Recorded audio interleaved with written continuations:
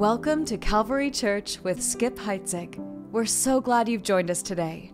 In Paul's letter to the Colossians, he declares that Jesus holds everything together, from the majestic to the microscopic and everything in between, work and family, friendships and faith. In this series, Pastor Skip explores the practical application of Jesus' preeminence so we can make sure that Jesus is at the center of it all. Always only Jesus, be glorified in everything to the world.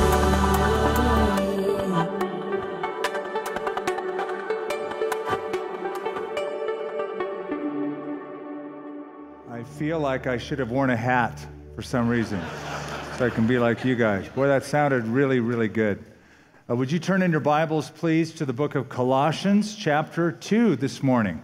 Great to see you. Hey, I've heard that this is the best service of all the services. I just heard that from somebody. I think they come to this service, actually, who told that to me, but just don't tell the other services that you are. Colossians chapter 2. So, I brought this with me. No, my name is not Mike Lindell, but this is my pillow. All of us have one of these, I'm guessing. Not all of us have a good relationship with this. Some people get up at night. Some people find it hard falling asleep. There's a thing called sleep deprivation. If you've ever had that and tried to function during the day, you know how difficult that can be. A couple of true stories. One man said, I once spent 5 minutes searching desperately for my cell phone. This is a guy who didn't get enough sleep. I spent 5 minutes searching desperately for my cell phone, complaining the whole time about it being missing to my wife, who I was talking to on my cell phone. This went on until she timidly asked, "Are you using your cell phone right now?" It was such an out-of-body experience that I just hung up. Here's another man who didn't get enough sleep. He admitted this. He said, many years ago, I had to do a presentation, and when I got to the meeting and opened up my briefcase, I realized that I had been carrying a backgammon board all morning. Not his briefcase. He was there to play a game. So if you have trouble with this, if you have trouble sleeping, you're not alone. Between 50 and 70 million Americans find it difficult to have some kind of sleep disorder for a variety of reasons. Sometimes those reasons are physiological reasons. It could be they had too much caffeine. It could be that they have physical pain, and it's hard to fall asleep when you're in pain. It could be that they have a breathing problem, like sleep apnea. And then other times, it's an environmental reason. You're too cold, you're too hot, there's too much light in the room, your husband or wife is snoring or moving, and you find yourself affected by that. Sometimes people go to sleep, but they can't sleep because they are dealing with things emotionally. So, for instance, they have anxiety about the future, or they're replaying the past events of that day, or they are angry at somebody. It's unresolved anger. They just keep stewing in it over and over again in their minds. Or they have a guilty conscience. Guilty conscience will give you a bad relationship with one of these. Strained relationships, depression, all of these things will keep you up or get you up at night. Now, I've given this message the title, What Keeps an Apostle Up at Night? And not to suggest that Paul the Apostle had trouble sleeping. I don't believe necessarily that he did, but I say that as an expression because something is bothering him. Paul the Apostle is greatly concerned about an issue. In fact, if you look in verse 1 of chapter, I'm not going to hold this pillow the whole time. So if you look at verse 1, notice what how he begins this chapter. I want you to know what a great conflict I have for you and those in Laodicea, and for as many as have not seen my face in the flesh. Conflict, struggle, agony. It means an intense strain. Paul is bothered about something. Something's keeping him up at night. This is not unusual. If you know the writings of Paul, remember when he gave that little list, or that rather long list of all the things he has suffered as an apostle, 2 Corinthians 11, perils of robbers, perils in the seas, had rocks thrown at me, etc., etc. He ends by saying, beside the other things, what comes on me daily, my deep concern for all the churches. So what you are about to read is that concern for this church. Chapter 2, again, verse 1, I want you to know what great conflict I have for you and those in Laodicea, for as many as have not seen my face in the flesh, that their hearts may be encouraged, being knit together in love, and attaining to all riches of the full assurance of understanding, to the knowledge of the mystery of God, both of the Father and of Christ, in whom are hidden all the treasures of wisdom and knowledge. Now this I say, lest anyone should deceive you with persuasive words. For though I am absent in the flesh, yet I am with you in spirit, rejoicing to see your good order and the steadfastness of your faith in Christ. As you have therefore received Christ Jesus the Lord, so walk in him, rooted, built up in him, established in the faith, as you have been taught, abounding in it with thanksgiving. Beware lest anyone cheat you through philosophy and empty deceit, according to the tradition of men, according to the basic principles of the world, and not according to Christ. For in him dwells all the fullness of the Godhead bodily, and you are complete in him who is the head of all principality and power. All right, a couple of things. Number one, Paul never met this group. He didn't start this church. We think Epaphras started this church. Epaphras went to Paul. Paul's in prison in Rome. He hears what's going on, and it bothered him enough, conflict he talks about, it bothered him enough to write this letter. And what is bothering him, what is keeping him up at night, is there's these new ideas infiltrating the church at Colosse and at Laodicea. Little thoughts, new ideas, novel, fresh ideas about Jesus. So Paul's concern is that these teachers are so good at what they do, so persuasive, that the church is going to be swayed by it. So Paul is very vulnerable here when he says, that bothers me. That keeps me up at night. Mark Twain once said, a lie can make its way halfway around the world while truth is still lacing up its boots. It's true. It's true that falsehood travels quickly, lies travel quickly, gossip travels quickly, truth makes progress sometimes at a snail's pace. Well, we have 10 verses that I want to take you through. I just read them to you. True confession, when I originally outlined this paragraph, I had like 6 or 7 points to bring you. And I thought, no, I got to try harder. So I discovered that I could boil it all down to 3 words, 3 basic concerns, and I'll state them in just single words. 3 basic concerns of Paul: believe, behave, beware. Believe, I want you to know something. You got to know it, understand it, believe it. Behave, not just know, you must grow in that. You've got to grow in your lifestyle. And then the third one, beware. Be slow to entertain other people's bad opinions about Jesus. So these three words, believe, behave, beware. Let's take each one at a time. First of all, believe.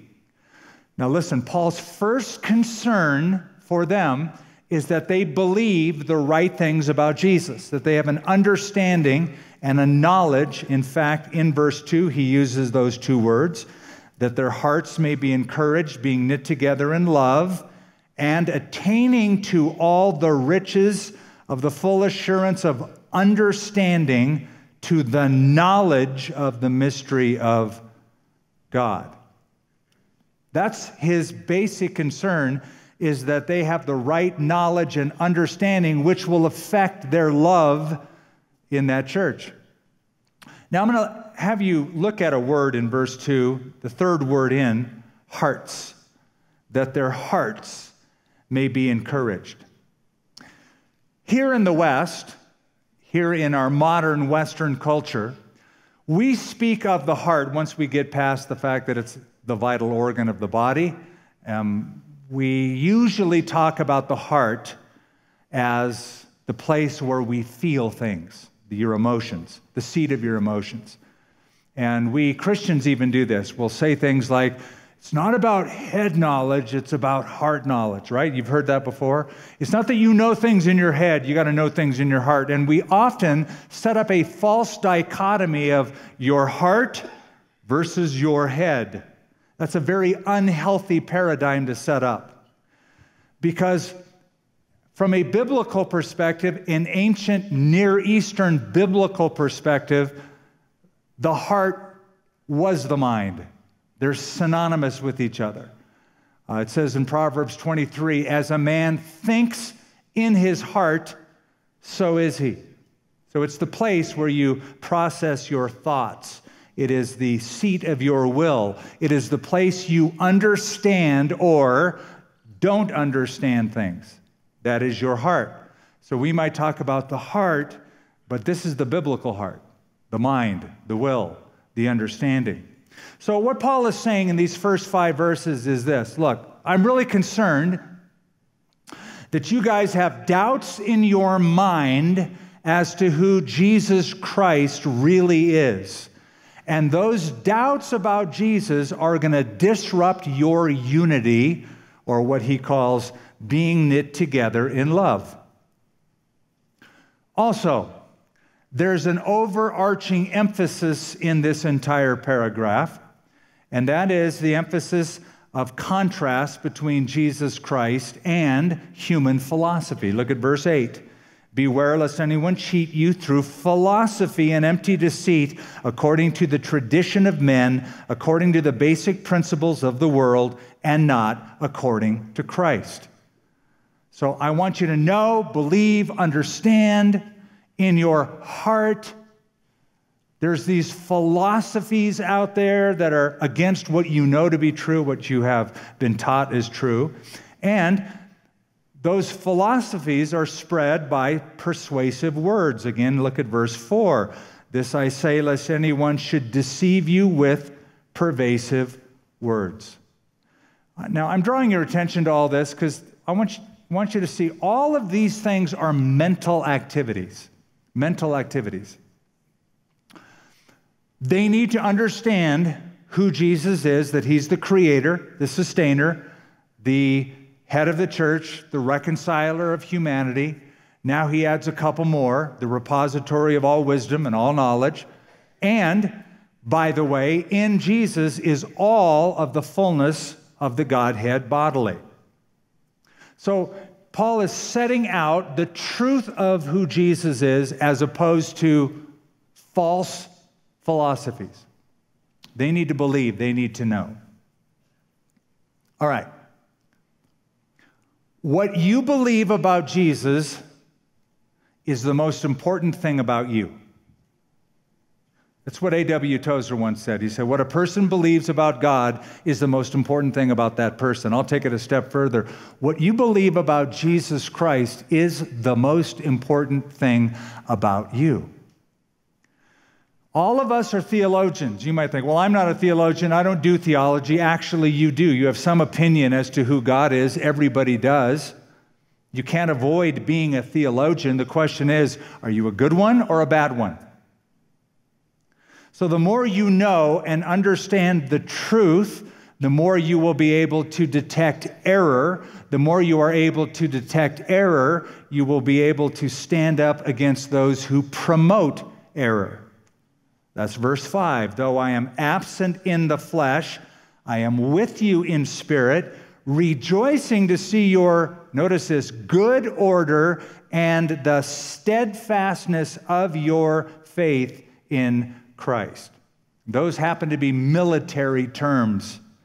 Good order, steadfastness.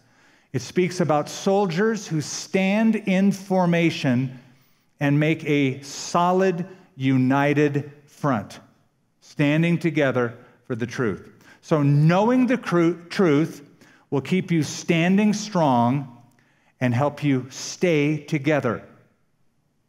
I'm going to throw something on the screen from one of my favorite commentators, James Montgomery Boyce, wrote, "We do not have a strong church today, nor do we have many strong Christians.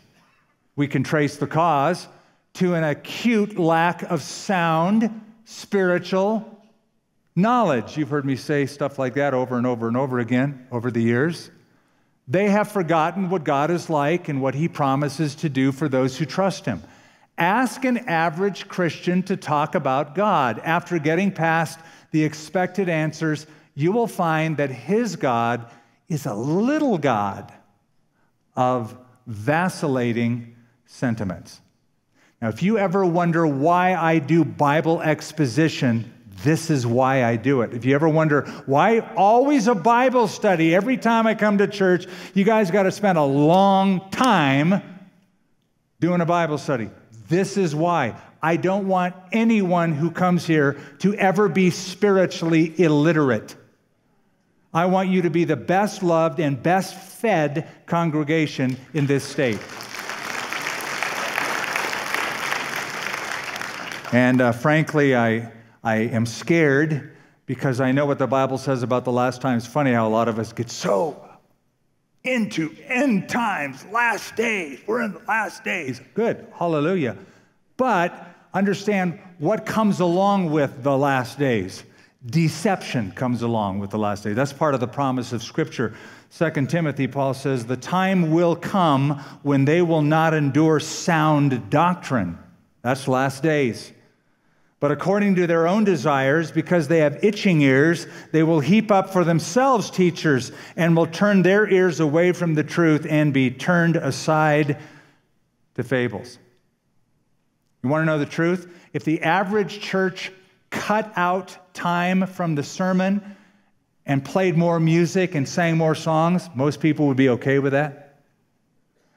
If the average church took away exposition, and I'm of the opinion that most churches already have taken away exposition, and if they replaced it with exhortation, people would be okay with that. Jeremiah chapter 5, God says through the prophet, an astonishing and horrible thing has been committed in the land. The prophets prophesy falsely, and the priests rule by their own power, and my people love to have it so. Here's a case in point. In the year 1636, not that I expect any of you here to remember what that year was like, but let me tell you, in 1636, that was just 16 years after the Pilgrim Fathers landed at Plymouth Rock. They decided 16 years later, we need a school. We need to educate preachers, clergymen, for the gospel's sake. And they decided to name the school after one of their best-known young preachers by the name of John Harvard. And Harvard University was founded, and the founding fathers stated their purpose. After God had carried us safe to New England, and we had builded our houses, I love the way they talked back then. We builded our houses, provided necessaries for our livelihood, reared convenient places for God's worship, and settled the civil government. One of the next things we longed for and looked after was to advance learning and perpetuate it to posterity. We want our kids and grandkids to grow up smart. Dreading, listen to this, dreading to leave an illiterate ministry to the churches when our present ministers shall lie in the dust. Well, good and bad. Yes, Harvard University didn't leave an illiterate ministry, but they did leave an unbiblical ministry years later. If you look at Harvard University and their School of Theology now, they are so far to the left and have denied most every central truth of the Christian faith. So, this is what kept Paul up at night. He could see that this was a possibility. I want you guys to know, understand, believe the truth about Jesus. So believe is his first directive. Second one, behave. Don't just believe, but behave. Let your activity catch up with your mind. Verse 6, as you have therefore received Christ Jesus the Lord. How many here have received Christ Jesus as Lord and Savior? Okay, good. You're the ones that are saved. If you have received Christ as Lord, you are saved.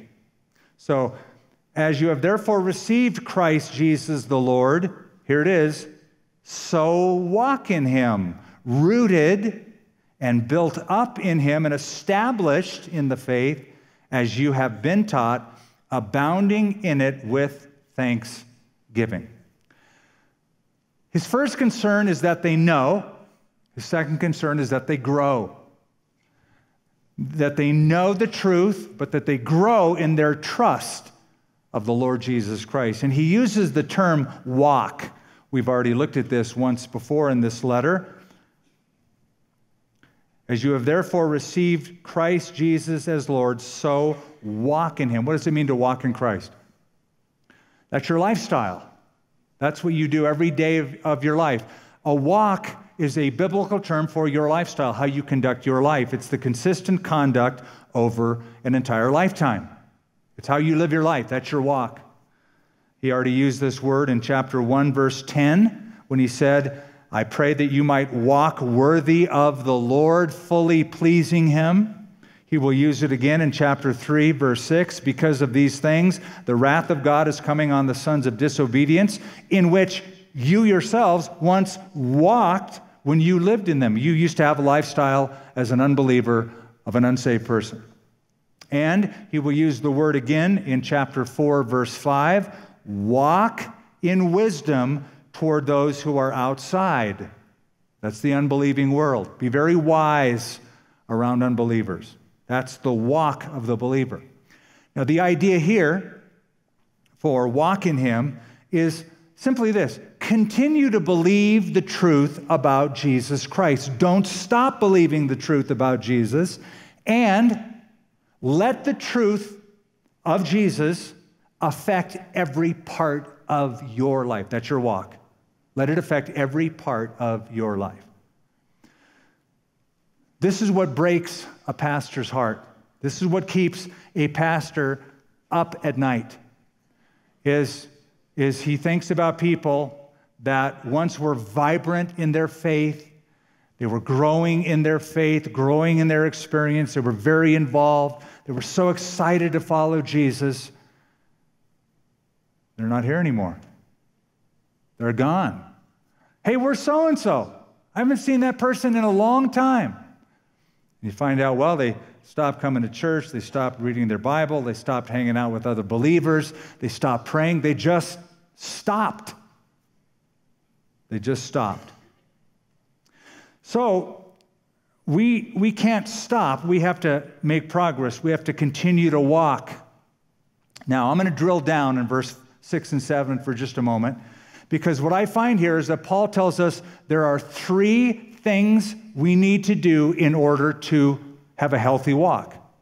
Number 1, and I'll give you the principle, and then I'll show you the text. Number 1, keep moving forward so that you don't slip backwards. Keep moving forward so that you don't slip backward. That's verse 6. As you have received Christ the Lord as Lord, so walk in him. That is in the present tense. In other words, okay, you once received Christ, awesome. We're glad that you got saved, whatever day you did. But now walk in him. Continue constantly, daily, walk in him. Don't stop. Keep moving forward so you don't slip backward. Charles Haddon Spurgeon put it this way: the Christian life is like climbing a hill of ice you can't slide up. Makes sense, right? Any of you ever hear about somebody upsliding? What happened to that Christian? Oh man, he upslid. No, we say he backslid. Nobody upslides. He says, if you want to know how to backslide, stop going forward. Cease going upward, and you'll go downward of necessity. You can never stand still. Maybe we should even say it this way. Maybe we should say, if you're not going forward, then you actually are going backward. This is why we talk about next step cards. And we don't just have next step cards because we like to print stuff on paper. Let's just print stuff up because churches do that. No, we believe that every single one of us, self-included, have a next step to take. We can never plateau and say, been there, done that, got the t-shirt, I'm a Christian, I'm mature. All of us need a walk. So keep moving forward so you don't slip backward. That's number one. Number two, grow down so you can grow up. This is all under the banner of behave. Grow down so you can grow up. Look at verse 7. Rooted, that's downward growth, and built up in him, that's upward growth. Rooted and built up in him and established in the faith as you have been taught. So grow down so you can grow up. Or I'll put it another way. Go for depth, not breadth. Go for depth. Get a root system. Get a root system in your Christian life. A tree has to grow down before it can ever grow up. A tree has to develop a root system before it can ever have branches and leaves and fruit. So good fruit depends on a good root. Good fruit depends on good root. I learned years ago that I need to, the Lord told me this, focus on the depth of your ministry and let me take care of the breadth of your ministry. So at this last service, the first service this morning, I met a family. They were sitting right over in this section, and they came all the way across the country from Kansas City and Savannah, Georgia, just to be a part of this church service. This gal turned 70 years of age. She had a brain tumor this last year. A kid said, what do you want for your birthday? You want to go to Hawaii? She goes, I want to go to Albuquerque, and I want to sit in that church because I'm a part of that church online. That's my birthday wish. Came all the way across the country. Now, I didn't years ago thinking, how can I get that to happen? How can I get people to do that? Just worry about the depth, and God will take care of the breadth. So get a root system. Christians are not to be tumbleweeds. We know a lot about tumbleweeds around these parts, right? Some of us even decorate them for Christmas, I notice. Tumbleweeds really have no root system. That's why they blow around everywhere. So I discovered that tumbleweeds, get this, have a single narrow root that turns brittle with age. It sounds like some people I know. Very narrow, and they grow brittle with age. That's not how you want to live your Christian life, because a tumbleweed, because they have a limited root system, it's why they have a short life. It's why they blow around with every wind of doctrine. So, a fruitful Christian has roots. Jesus said, I am the vine, you are the branches. Stay connected to him, stay abiding in him. At all times, you will grow. So keep moving forward so you don't slip backward. Grow down so you can grow up. And the third part of behaving is this: thinking should lead to thanking. Thinking should lead to thinking. After all this great theology and after all this knowledge and stuff that he gives and throws down, he says at the end of verse 7, abounding in it with thanksgiving. That is the effect of a good theology. If you are down in the mouth and always pessimistic and always bummed out, I'm guessing there's something you don't understand.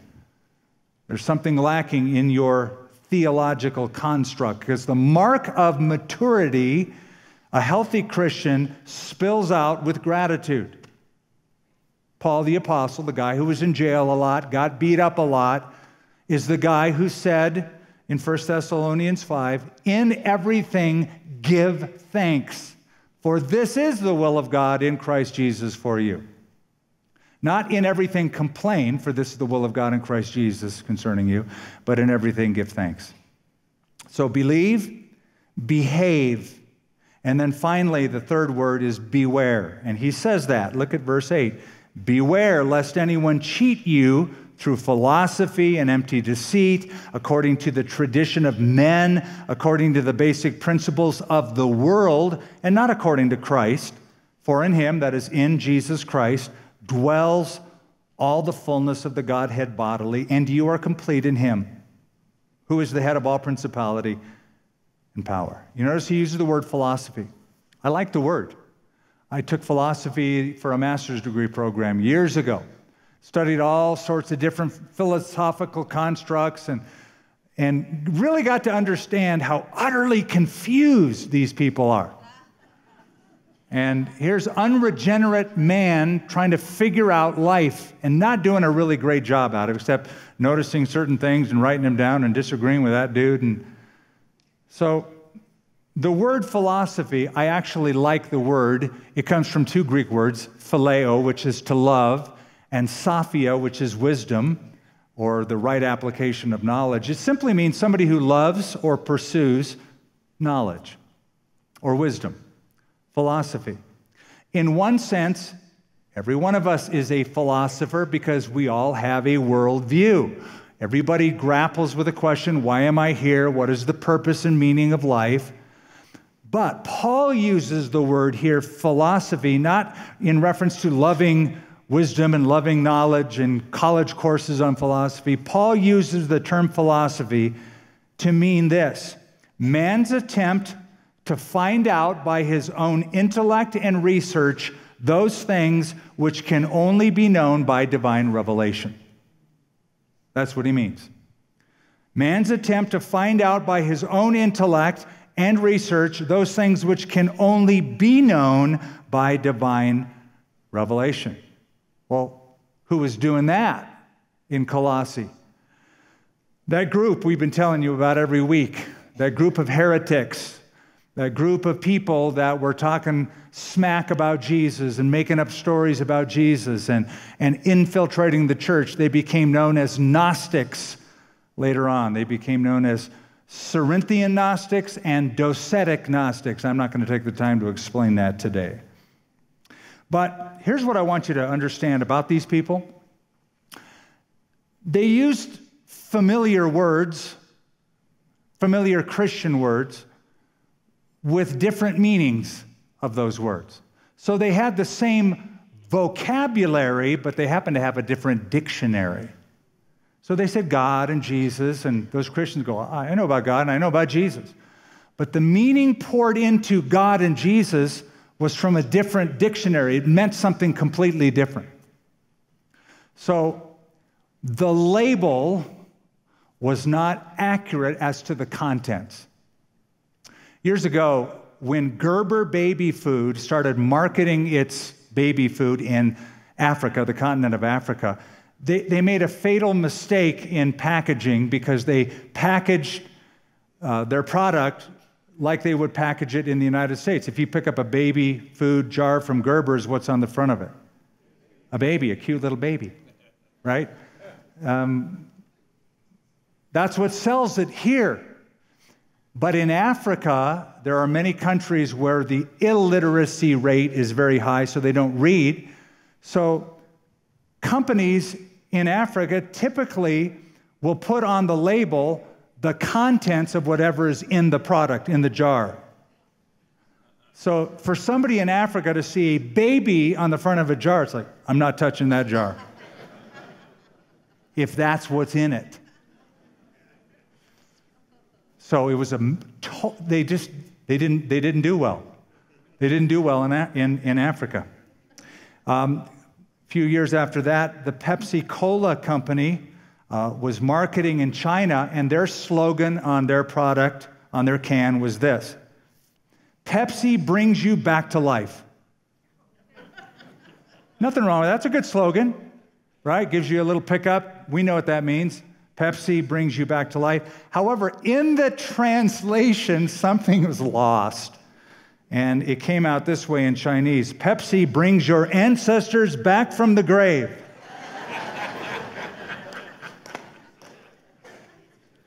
Yeah, did they do well? No, they didn't do well. So these are innocent mistakes. There's no babies in jars. There's no ancestors that come back from the grave. But my point is this: heretics' words are like putting wrong labels on jars. They're putting wrong labels. Same vocabulary, different dictionary. Wrong information. Wrong information. And cults are notorious for doing this. This is why people get confused. We have conversation with cultists, people involved in errant belief systems, and we go, well, they say they love Jesus, and they say they're born again. Drill down deeper and find out what they mean by born again and what they mean by Jesus. Chances are it's not the same thing you mean, and especially what the Bible means by Jesus. Go beyond just the labeling. Find out the definition. So he says, beware, that's the warning, lest anyone cheat you through philosophy and empty deceit. The word cheat is sometimes translated, if you have an NIV, take you captive. Don't let anybody take you captive. A better translation is, don't let anyone kidnap your faith. These heretics were nothing more than spiritual human traffickers. They were kidnapping people's faith. They were coming into congregations, and they were finding young, impressionable believers and taking them aside and trying to push their stuff on them. And Paul warned about that, not only here, but he warned about that in so many other places. Church of Ephesus, Paul spent 3 years in Ephesus. When he's leaving that town, he said, this is Acts 20, after my departure, savage wolves will come in among you, not sparing the flock. Men will arise from your own ranks to draw away disciples after themselves.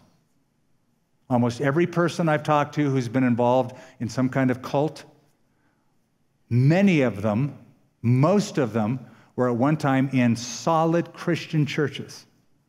Solid Christian churches. But somebody got on their ear and drew them away. And it's not just people who would come into a congregation by subterfuge and do that. Sadly, pulpits are weak.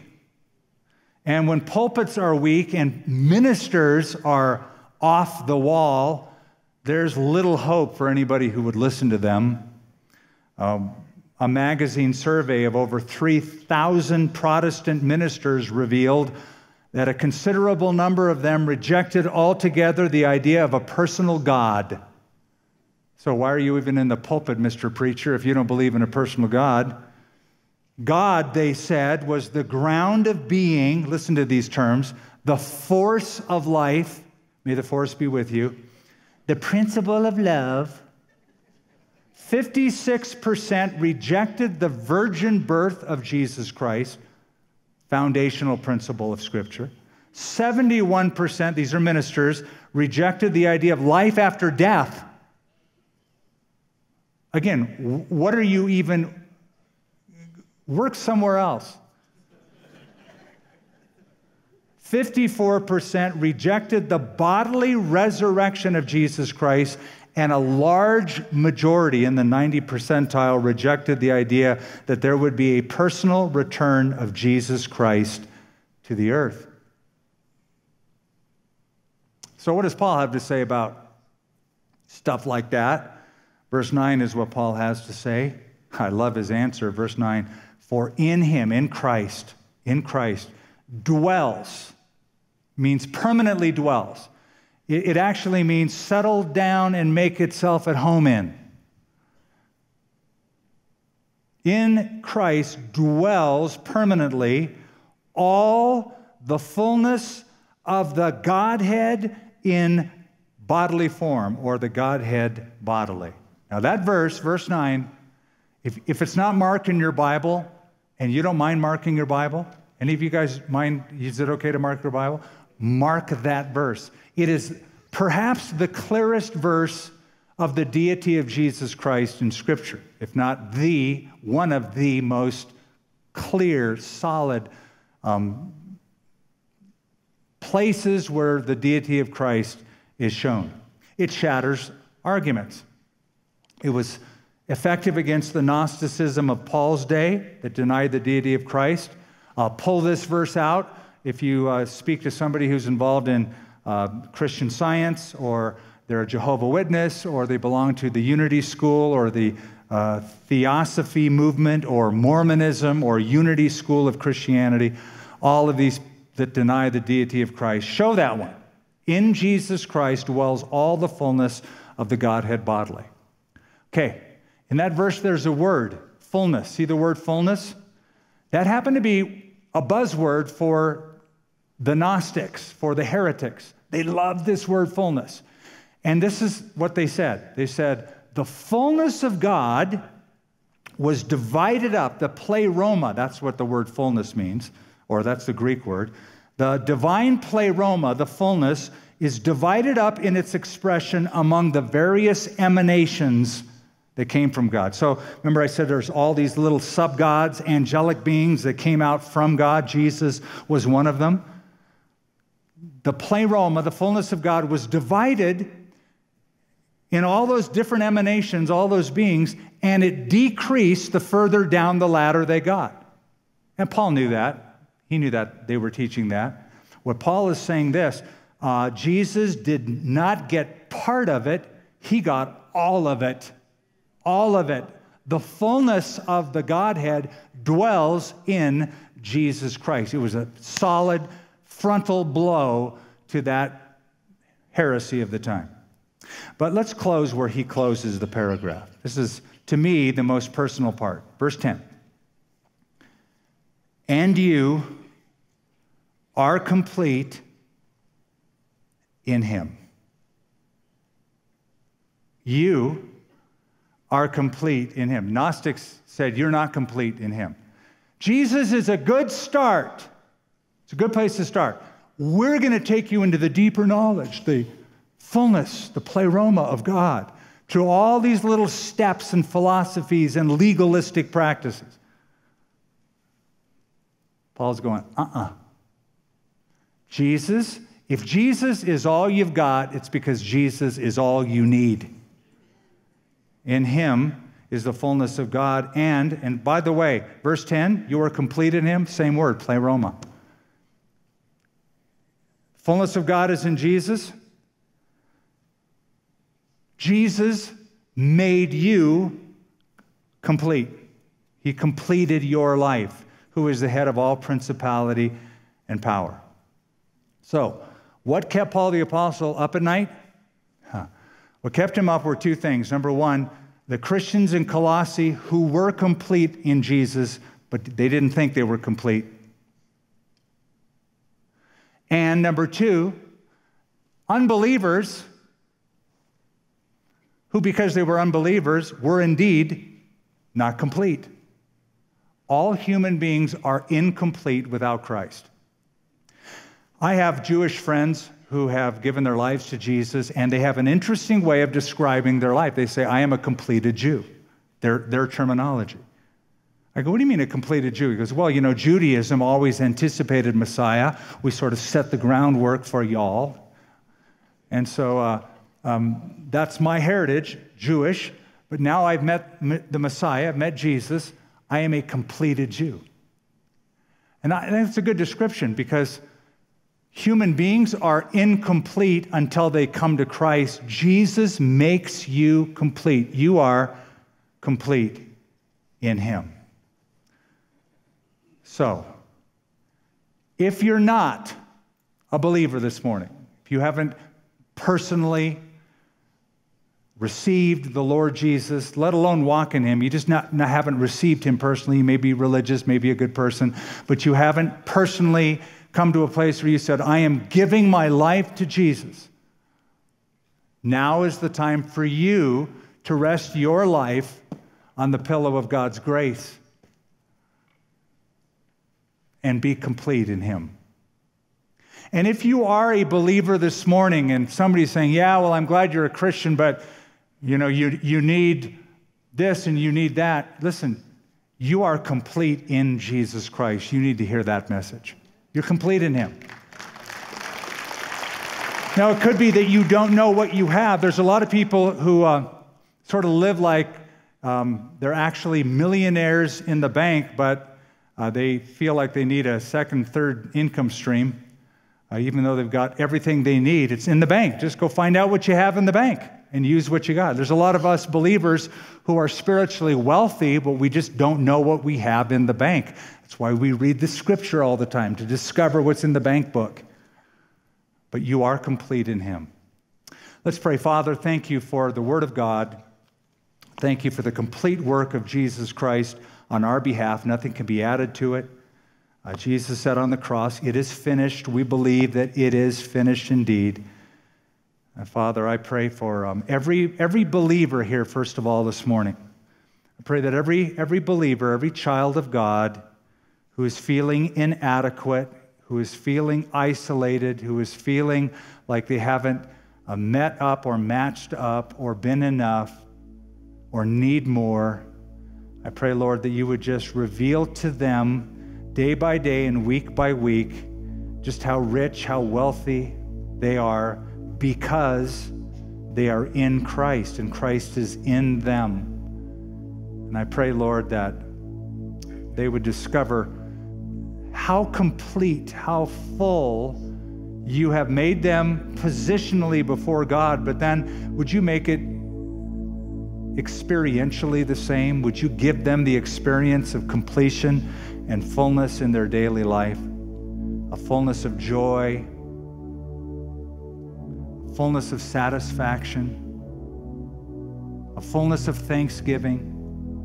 Would you do that for your people, Lord? We pray you would. And we pray, Lord, that we would put these things into our walk, our practice, that they might be a reality. And then, Father, I pray for those who may be with us this morning, but they have never made that all-important first step of saying to Jesus, be my Lord, be my Savior.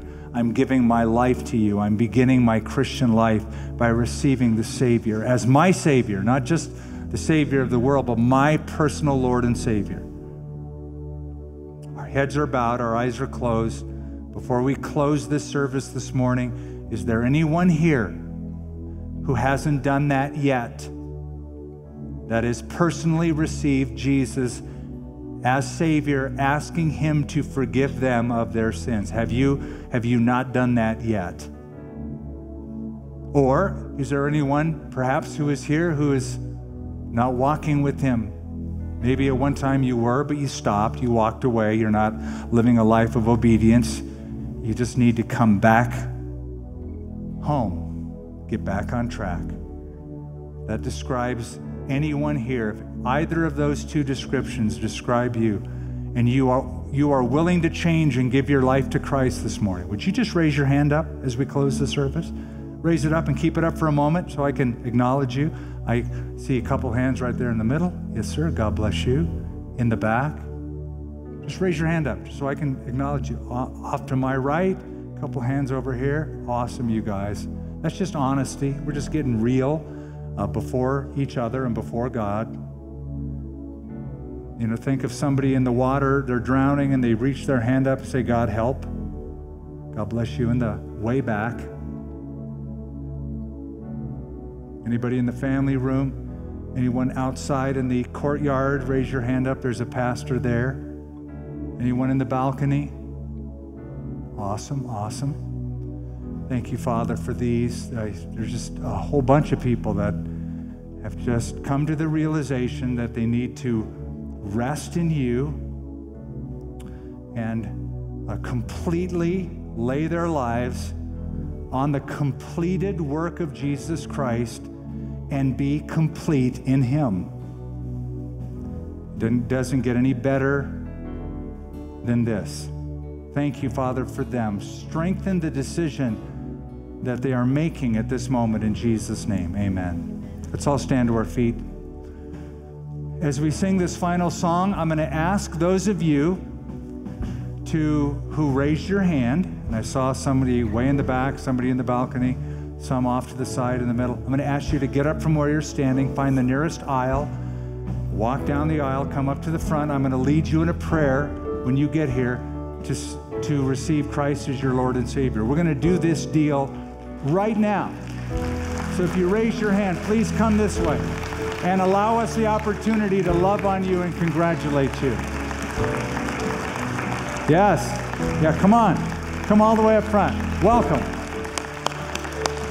Good thinking. Yeah. Awesome. Awesome. Come on up. God bless you, girls. How you doing? Nice to see you. Thanks for coming. God bless you. If you're in the balcony, just come down the stairs. If you're in the middle of a row and it seems a little awkward because there's so many people, trust me, we know this routine. If you're in the middle of an aisle and you were to say, "Excuse me," you're going to watch that row part like the Red Sea. We are so accommodating to people who are making decisions like this. We'll even applaud you as you come or stand with you as you come. Come right up to the front. Come right up to the front. Thank you, Lord.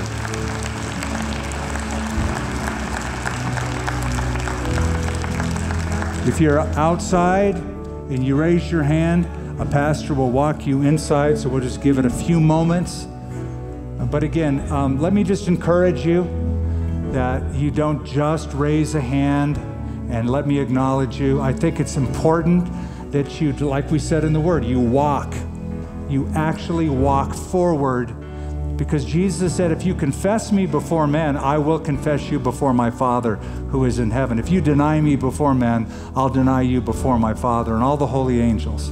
So this is an opportunity to just come clean, come out of the closet as a Christian, say, I'm going to follow Jesus in public, on purpose. I'm all in. I'm giving my life to Jesus. Anyone else will give you that opportunity. Step up.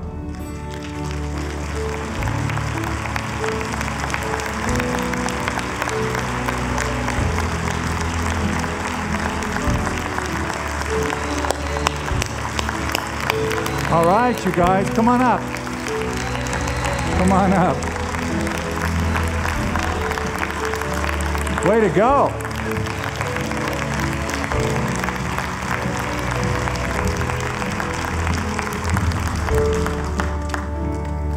I'm going to lead those of you who have walked forward. I'm going to lead you now in a prayer. I want you to pray this prayer out loud after me. You say these words to the living God who is listening to you right now and is so willing to receive you. So say this: Lord, I give you my life. I know that I'm a sinner. Please forgive me. I believe in Jesus.